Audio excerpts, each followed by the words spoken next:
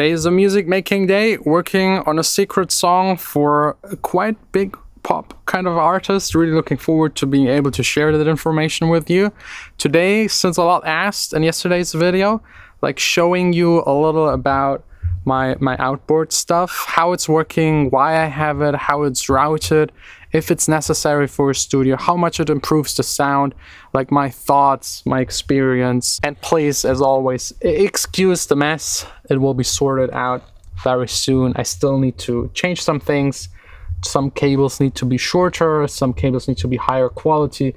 Like once this is optimized, it will disappear, promised.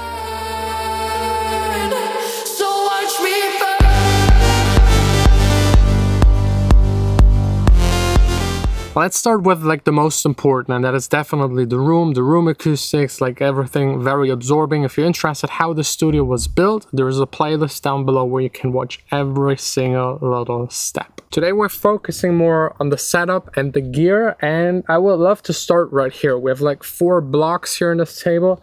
The first one, probably the most boring, but it contains everything that goes into the computer. We got here at the very top something that doesn't have to do anything with sound at all. That's the Color Chief DMX controller. It controls all of the lights here in the studio. I can select all of them, change the color to anything I want. That's kind of cool, epic. I can also like dim it entirely, make it really dark, make it react to music. Like it has an input right here.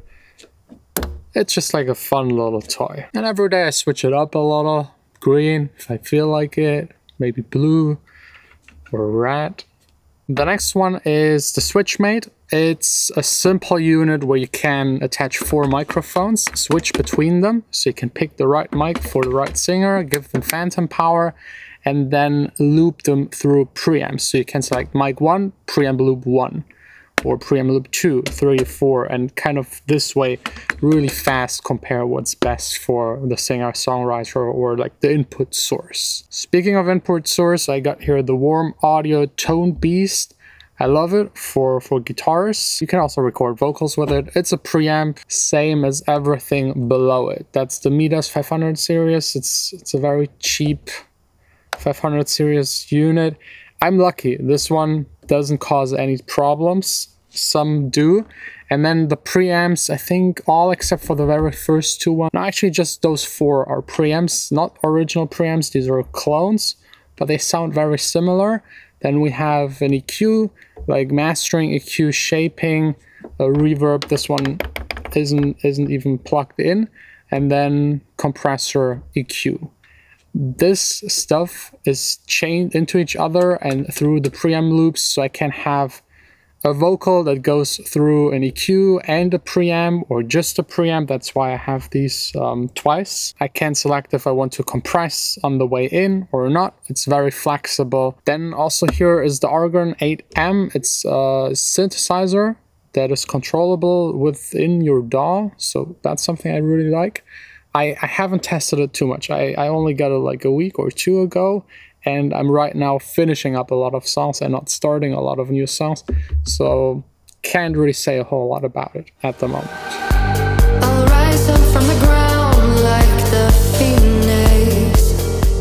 The next section is for mastering mostly. We got the Better Maker compressor, Better Maker EQ, Better Maker limiter, and I have to say, out of all of the stuff I own, these 3, and especially the limiter, I couldn't live without anymore.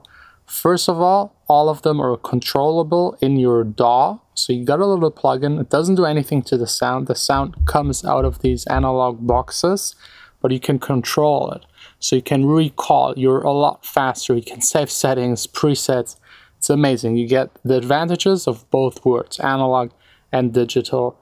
And the limiter, for example, on this song right here is actually set to 100% clipping. So I'm actually clipping 1 dB on the master and then do the final limiting that really seals off the track within the DAW. The compressor usually has, like, as you can see, a side chain, so everything below 300 isn't really affected. And the EQ highly depends on the song. I always have it in mid-side mode, so I can like EQ the side differently to the mid frequencies. Sometimes I need that, sometimes don't. This right here is an SSL G-Bus clone. I sometimes like to use it on the drum bus channel to parallel compress and glue everything a little together. And at the very top, kind of the brain switching point of the entire setup, the SPL Medicine, it's an interface. I got a second one right here. So I got 32 ins and outs. In a nutshell, the first 8 are all of the inputs from mics and synthesizers, as well as 1 and 2, the master in of the limiter. These 3 are chained up. The next inputs are for more synthesizers and other stuff, more mics, everything that goes in. And then for the outputs, let's maybe first explain the next section and then the routing, because it's a little complicated and you first need to know what's here. So this section is more for like the buses. We got again a Medicine for the ins and outs, the Mixstream XP summing device, and I can switch to mono if I need to. It's very simple. You just go in there, and yes, we could now discuss if summing does something, if it improves your mixes, if it's just a waste of time. I don't want to start that. That's maybe something for another video, but for me personally, I like to have it. Then we got the Tigler Cream. Also, this one is DAW controllable with motorized parties, which is really, I mean, it just looks amazing. Same thing here, the Schwerkraftmaschine, which is a very nice compressor that is very flexible. You have like 10 modes or 11 modes. For example, 8 is drum smasher, optical compressor. So it combines a lot of compression into one unit. The Cream is like a simple EQ, simple compressor unit meant for the master, but I'm using these 2 in a very flexible way. I have the routing in a way so I can put them on anything. And then the newest unit, the Dangerous Debugs Plus, which is a monitor controller with different ins, outs, Bluetooth connectivity, all that kind of good stuff, mono, different sets of speakers, headphones, talkback mic. And what I really love, I've set up the USB because it is also an interface. I can now switch analog is my sound, like 1 and 2 out of Logic, but I can switch to USB and listen to a separate track within Logic that is volume matched and have their reference track, or maybe the not mastered version or a rough mix of a client, and switch back and forth. Love it. I'm gonna greet the flames and let it out. The last section right here, it's kind of, especially up here, like in Germany we like to call it Schmuddelecke. It's like, it's a little dirty, it's not done really yet. So the first rack unit right here, to be honest, isn't even attached. It's not connected, not using it at the moment. Then we got here an EQ that sounds actually really fantastic, but also that one is not in the chain. That might come up in the next couple of days. The bottom unit right here is again a RAC 500 series thing from Wes Audio. It's called Titan. And within it, I have the Hyperion, which is an EQ that is also, again, DAW controllable, recallable. You can already tell that's kind of the entire concept to just work fast. Because when I grew up, I had none of this. I never had a workflow with any kind of analog gear. And now that I have it, I don't want to lose the flexibility of working within a DAW. It would destroy or change my entire working process. So this way I got both. I have like all of these. I can recall, switch between songs, way more flexible. And then some Elysia stuff, not used that much. I'm thinking about putting these 3 actually into the B Studio, because there I might use them a little more. I got here an envelope, a filter, and compressor. I don't know, like an envelope, for example, I would never route something through just to give it more attack or less release. That's something I just do with the plugin, fast and easy. And then this little unit right here is the Behringer X-Touch Mini. I love it. I'm thinking about building it actually into the desk to make it like flush with everything else. And I can select here, the bottom row is just solos on my 8 summed buses. And I can just listen to the kick, just the kick and the bass. I can mute whatever I don't like. The last one has all of the effects. I can mute all of the reverbs or solo them. This one right here is for controlling the volume of that track that I'm comparing, so I can volume match them.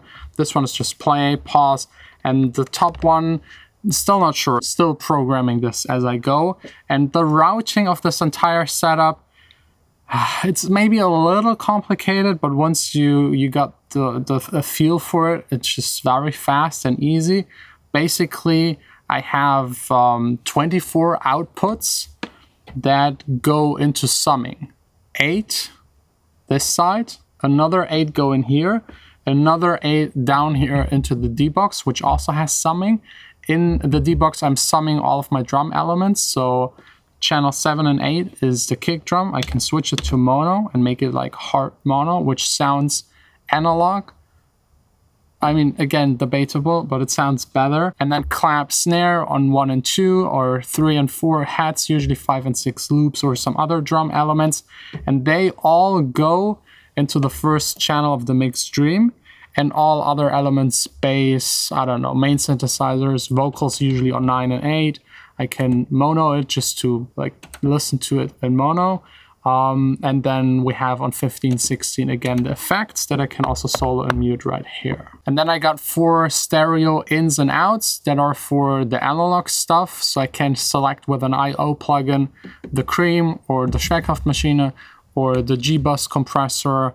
I'm thinking about hard routing it, like from here, from the summing of the drums to the parallel compressed G-Bus style compressor, and then back into the other mixed streaming speed. And all of the analog stuff is only used on like the summing channels on the buses. I rarely use it on individual stuff. For individual stuff, I just use plugins. So 95% of my music production is within the DAW with plugins, and then a little compression, EQing, and some master stuff on the buses. And then the last step from the last summing, it all goes into this chain right here. They're all just linked, and then back into the computer for the very final limiting. Then I got headphones right here, hidden underneath the table. These are headphones. That's what they're called. They are extremely big, and some say they look stupid. I don't really care. At least they sound good, and I can hear all of the details. I just use it to double check stuff, check for plops, clicks, and just have kind of another system to double check my songs. Arturia keyboard, and then back there, Korg Prologue. So that's my setup explained. I'll try to link most of the stuff down below in the description if you want to go check it out. At the front, speakers, Eve speakers, and a TV monitor, so I don't have anything in between me and the speakers. And again, the room, by far the most important. If you want to go check out the entire building process, and it's still not done, down below in the description is that playlist. And if you have any questions, just let me know in the comments. If you have any suggestions for gear that I should get, let me know, because this setup is evolving and changing constantly. I'll probably make an update video in half a year or a year, and then let's see how many of these actually stayed. I already have some upgrade ideas, but more on that in another video. Thanks a lot for watching. See you tomorrow, back again here in the studio.